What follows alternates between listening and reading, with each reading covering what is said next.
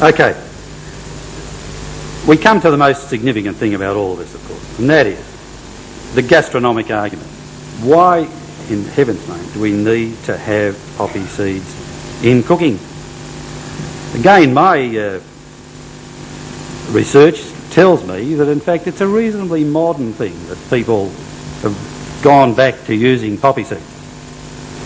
I found an interesting little book called The Jewish Manual, Practical Information in Jewish and Modern Cookery, with a collection of valuable recipes and hints relating to the toilette, edited by a lady, a facsimile of the first Jewish cookbook in English published in 1846. There is not a mention in here of poppy seeds.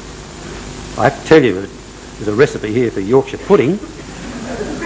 Heavens knows what that has got to do with the Jewish culinary art, but in any event, not a mention in here of poppy seed, only in the more recent books. And I'll take you to them in a minute. As good lawyers should do, you have to take people to the sources. Now, this book doesn't mention Purim either, I might say, which is that's not a good thing. More recent books do, and that is a good thing. But the more recent books at least give you the options for poppy seeds. This leaves them out altogether, but puts in extraordinarily unhealthy recipes. I just felt I needed to tell you about this in case you don't know about it.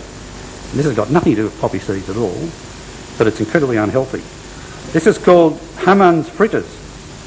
And for all of you in the audience who like cooking, ignore this recipe.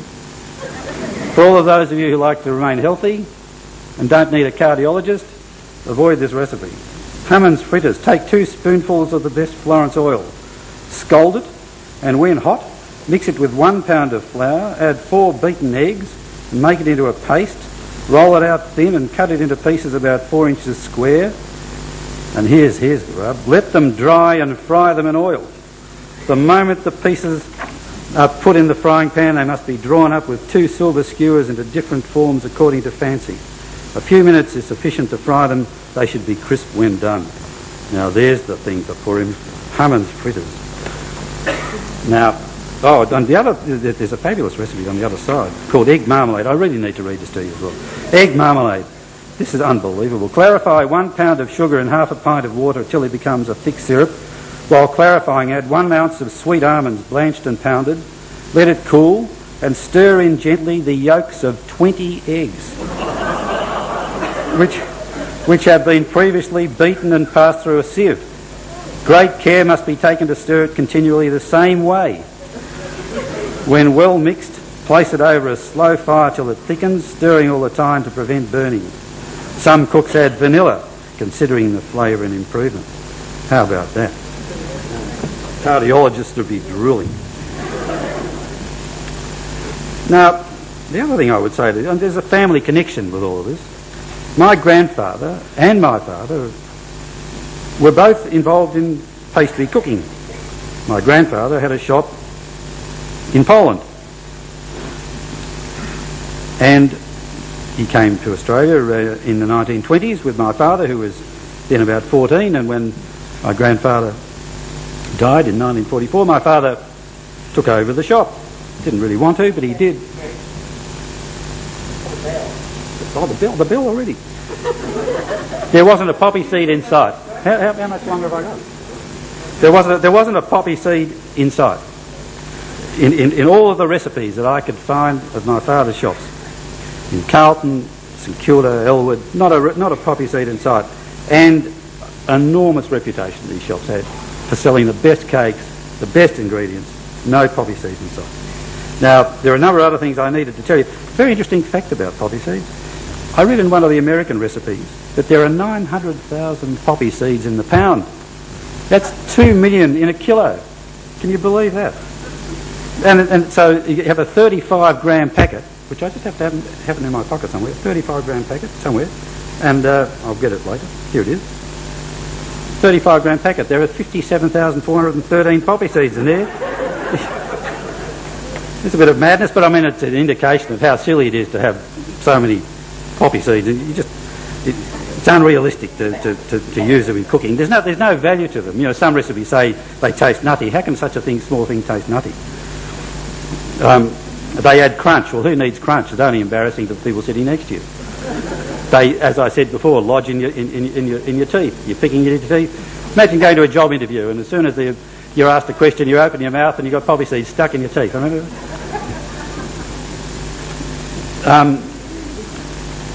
There are two things. Let me just finish with this. If you need to use poppy seeds at all, it seems to me that they have to be used creatively. Let's forget about the cooking, forget about consuming them and therefore indulging in opiates. Do two things. Either make yarmulkes with the Stars of David covered in poppy seeds. Very interesting if anybody interested in a good invention. There you go. The other thing is, I don't know whether Poppy King's in the audience here. I thought she'd be a relevant person to drag into this. Poppy Seed King. I would have thought that she might be interested in a business where she could at least make multicoloured poppy seeds. At least, therefore, they might have some utility because they obviously don't. They ought to be banned. And the sooner we see the end of them, the better. Thank you very much.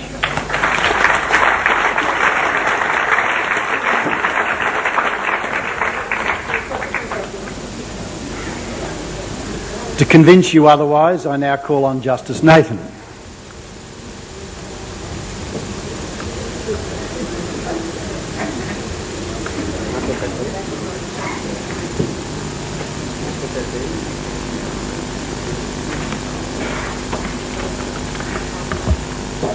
Madam Deputy Mayor Riley, Minister, Honourable Members, Rabonum, Altakakas, and anybody else who happens to recognise that this is the 7th of Adar. Can you hear me without that thing there? This is a mobile phone. This is a mobile phone. This is a knife. In the event of any mobile phone going off, this knife will be used on the poppy seeds of any offending member. So I start from a position of threat and anger to tell you what am I saying, that this should be banned or not? That poppy seeds farming should be legitimated and made compulsory, certainly for all young offenders who are sentenced to community work by His Worship the Magistrate. So much for their growing other illegal substances, parsnips, carrots, and things of that nature in their backyards.